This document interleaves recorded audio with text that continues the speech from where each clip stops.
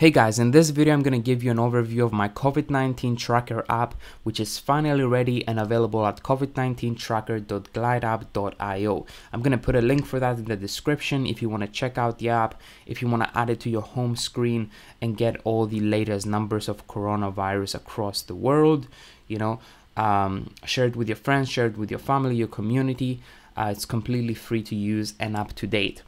Now in this video, as I said, I'm going to walk you through the app and how I managed to build this. So the first thing I want to mention is that this app is built on glideapps.com, which is an amazing platform for building applications without code. And the database for this app, where it gets all the data from, is a spreadsheet, right? That's how Glide works. Feel free to check it out and experiment with it. But yeah, all the data is stored in a spreadsheet, as you can see right here. So in the previous video I made, I showed you my first attempt to creating this app, and I showed you all the efficiency issues that I had. Every time I was updating the app, all the numbers on the app, I had to perform about 750 operations inside Integromat in order to update all those numbers. And the reason for that is because we have so many countries, we have about 200 countries here, and all these numbers, need to be updated. So every time I was updating those numbers, I had to perform about 750 operations, which was making the app very inefficient to run. Now I made some changes, I made some tweaks, and now every time this app runs, I only had to perform 4 operations. Now the way I managed to achieve that is by getting data from 2 different sources, 2 different APIs, right? The first API I'm getting data from is this module right here. So the COVID-19 module, which is provided by Integromat.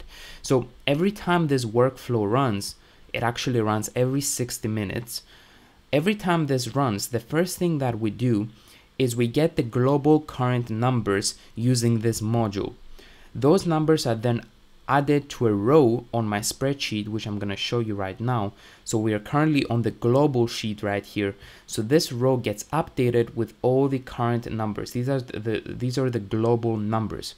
And then with the help of Glide, these numbers are being displayed on the front page of the app. These right here are the global numbers. So that's the first thing that happens.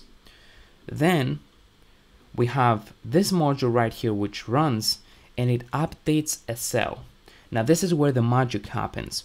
If I go to my spreadsheet right here, this the cell that gets updated is on the countries spreadsheet. And as you can see, this is the spreadsheet that contains the data for every single country across the world. And the cell that gets updated in order to update all this data is the first cell right here, A1.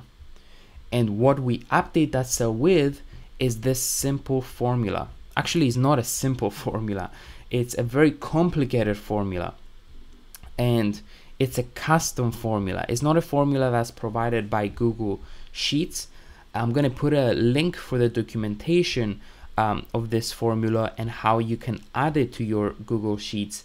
But essentially what this formula does, it calls an API and it populates the spreadsheet with the data that is that we get from that API.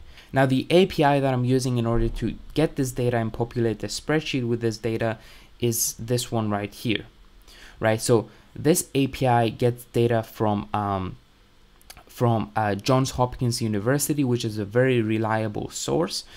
And as you can see, let me show you the magic here. So if I remove this, all the data disappears. Right? As soon as I paste in that formula, boom, we get all the data. So that's what makes this happen, guys. Every once in an hour, that cell gets updated with the same formula. So all the data refreshes and we get all the up-to-date data, which is then passed into Glide. And therefore, we're able to generate this map and have all the cases displayed on the map, and also this list of countries right here, which again is up to date with all the latest cases, right? So that's extremely powerful, and that's how this works. Now the next thing we do is update another cell, which is the cell on the news sheet right here. Same formula but different API. So this API right here is the newsapi.org, and this is a really nice API that lets you construct the URL in order to get the top headlines from specific news sources for specific topics, right? So as you can see here, I'm getting the top headlines from BBC for coronavirus, and yeah, that populates this spreadsheet right here with all the top headlines every once an hour, right? So that's how my app works, guys. And as I mentioned, all this happens inside Glide right here.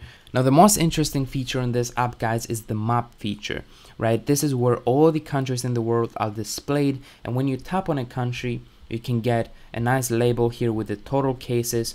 When we click on this, we get a page with all the numbers in that country. So that's really nice, and I want to give a huge shout out to George from the Glide support team for helping me implement this feature and unlocking the premium plan for Glide in order to display every single country in the world. So that's really awesome. And yeah, guys, this is the whole app. Please let me know in the comments below if you want me to make a course on this and show you how I built this step by step, and especially explain how I managed to get this formula working right here. So thank you so much for watching, guys. Please give this video a thumbs up, subscribe to my channel if you want to see more tutorials and more projects like this one, and I'm gonna see you on the next video.